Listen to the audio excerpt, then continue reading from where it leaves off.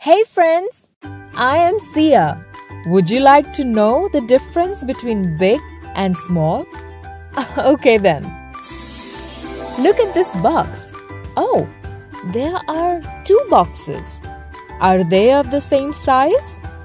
No, they are of different sizes.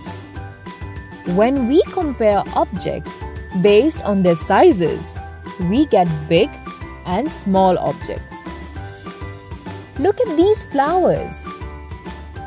This is a big hibiscus flower, while this is a small periwinkle flower. This is a big tree. This is a small plant.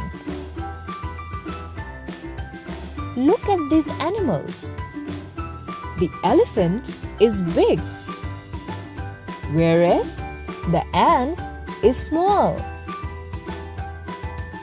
This is a big building, whereas this is a small house.